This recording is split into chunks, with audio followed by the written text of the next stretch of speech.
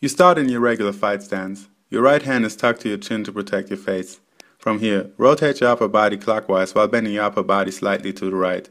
At the same time, pivot on your left foot and swivel your hip clockwise while bending your knees a little bit further to gain more momentum for your punch. Pull your right elbow back until your forearm is parallel to the mat. Now that you've created the momentum you need, start pivoting on your right leg and swivel your hip counterclockwise while rotating your upper body counterclockwise and pulling your right hand up into your opponent's chin. Do not drop your hand straight down after connecting, but pull your hand straight back to your chin the way through it to avoid counters.